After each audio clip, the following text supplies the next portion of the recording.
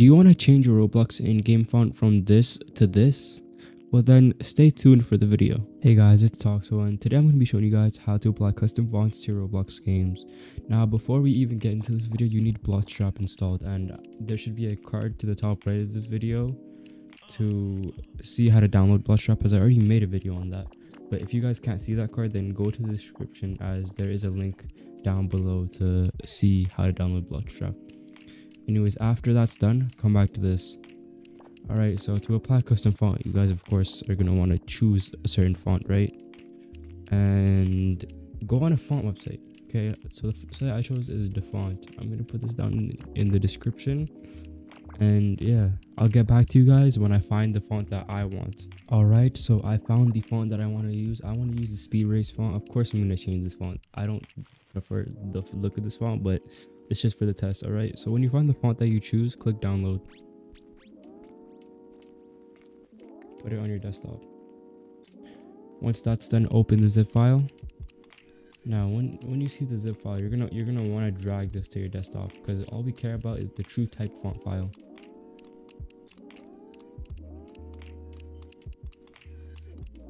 Once that is done, go into your BloxStrap and click on mods.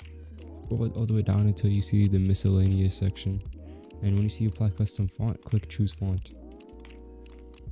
After that, click on your chosen font and then click save. Also, if you guys want to remove the font that you guys applied, then go back to mods and miscellaneous and click remove applied font and make sure to save. Now your font should be activated in game. Let's test if this works by going into a random Roblox game.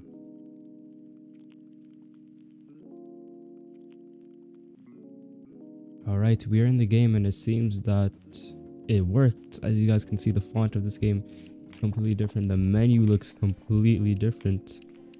Wow, this even the in-game fonts look different. Okay, this was something that was unexpected. But yes, it does seem that all of the text looks different. I am now going to use my preferred font that I wanted to use, and we'll get back to you guys. Alright, so we are back in War Tycoon, and I know the font seems really goofy.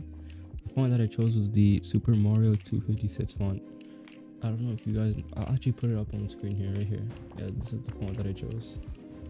As you guys can see, this is how it looks like in game. It looks so funny. Look at that. Even the leaderboard, the fonts, like... You guys can see... I know you have to see this. Holy, the numbers too. I mean, this all looks great. I can't even lie to you guys.